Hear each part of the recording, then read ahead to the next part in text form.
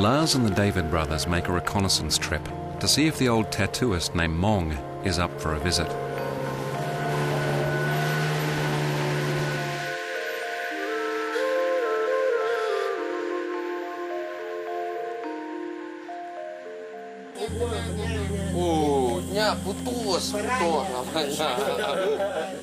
Mong's been bedridden for 5 days, yet he's risen specially to greet his visitors.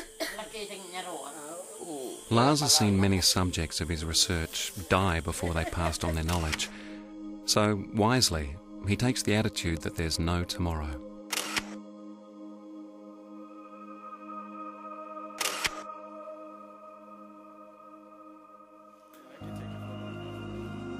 He appears to bask in the eerie limelight cast by one Stark Bulb Simon's home movie camera, and by Lars Krutak's professional curiosity. The person who gave tattoo a long time ago, was that the real expert tattoo artist? Was that a hereditary position, or could anybody do it?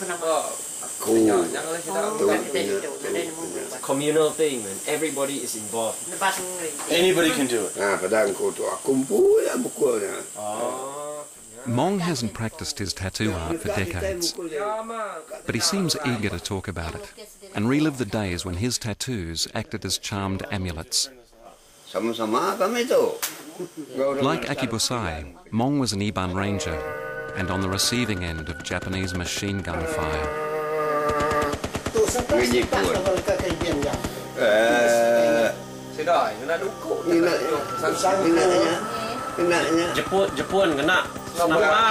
Machine gun. Ask him if he thinks that... Lars has heard that tattoos also play a role in the afterlife. Mong begins to speak of Mandai, the river that runs through Sebion, the land of the dead. Departed souls must venture up this treacherous river, hoping to reach the longhouses of their most heroic ancestors. But legend has it that this is a journey only the most heavily tattooed Iban can complete. If that's true, Mong must be making good time through Sebion, because incredibly, that night, the old man dies in his sleep.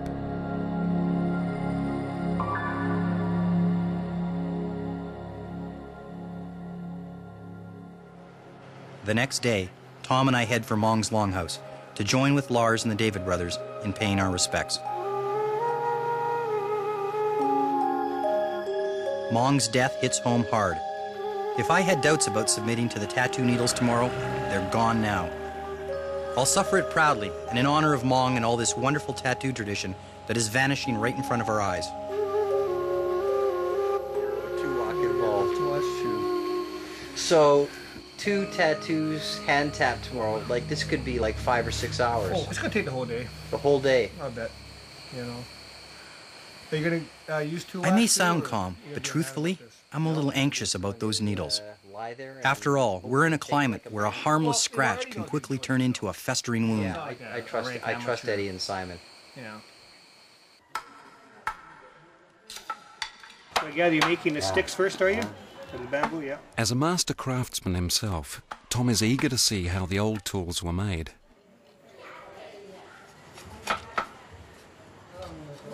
This piece of bamboo will become the needle stick used to hand-tap Vince's tattoos later today.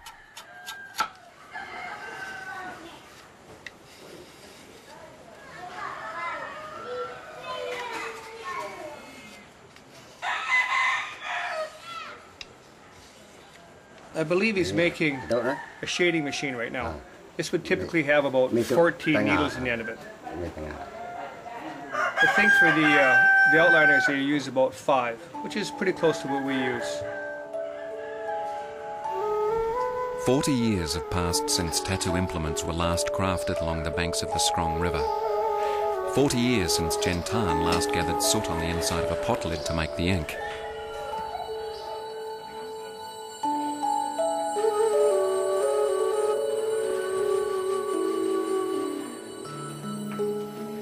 Not that I'm having second thoughts, but I'm beginning to wonder if I have a right to wear Iban tattoos. Then it dawns on me that these tattoos are becoming an integral part of my trip, my Bujulai up the Strong.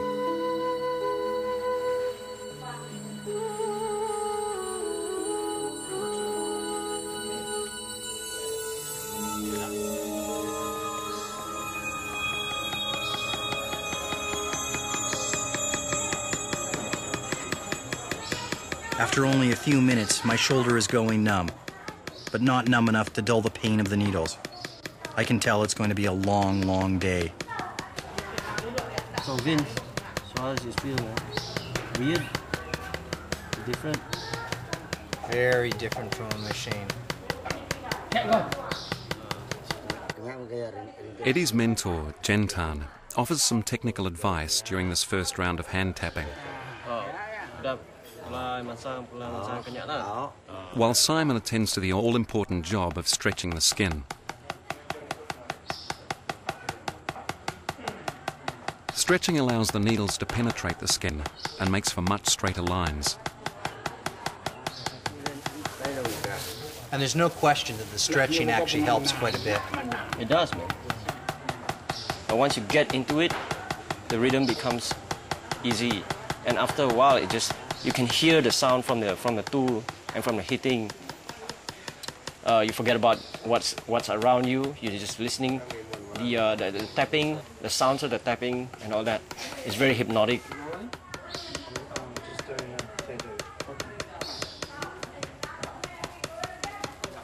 Before long, we've got a sizable audience, and I realize that none of these young people have ever seen someone get a hand-tap tattoo before. I hope it's a sign that this neglected Iban tradition is capturing their imagination.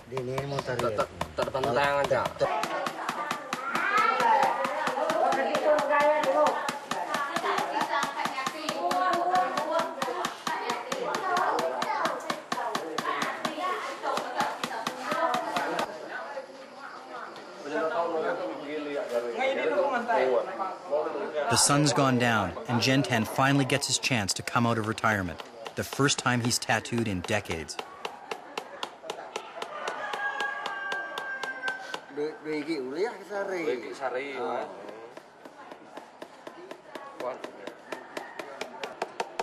For Tom, this is the holy grail of tattoo research, observing an old master at work.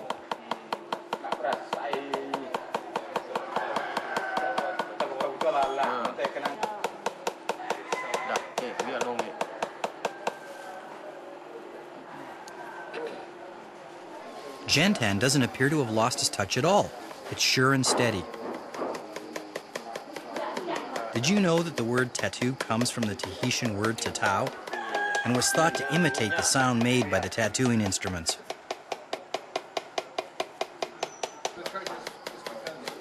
The rhythmic tapping of the hand tools really is hypnotic. I'm starting to lose all track of time, and even my sense of pain.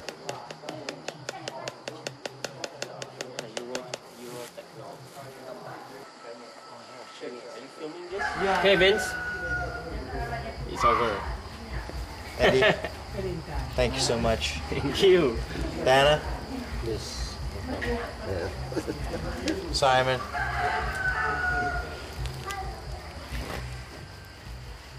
After 6.5 hours, I'm exhausted. I've always seen my tattoos as personal rites of passage, and each of my tattoos is a symbol which is deeply personally important to me, but I think none so important as the tattoos I got here today in this longhouse.